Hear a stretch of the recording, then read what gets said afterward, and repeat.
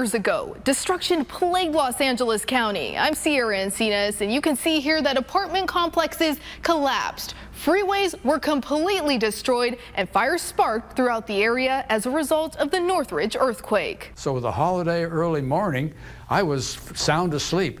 But boy, that initial shock wave hit a house like that, and I was set up instantly. It was a huge jolt. Pat Abbott felt the quake about 150 miles away from the epicenter in San Diego. But you know, that's quite a long time. In the last 30 years, the population of the state's grown about 30%.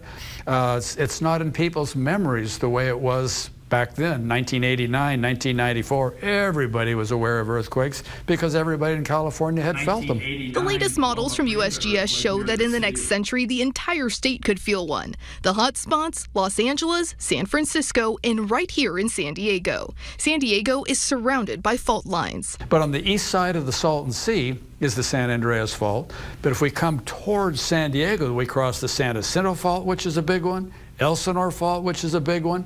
We have the Rose Canyon Fault that runs right through town, basically along Interstate 5, and then we go offshore. We have more faults out there. While technology has improved over the past few decades, Abbott says scientists still cannot predict an earthquake. Instead, they have historical records and tools like Shake Alert. And you can put this app on your phone, is that seismic waves, the first ones travel the fastest, but they're not particularly dangerous. It's the second ones that really do a lot of damage.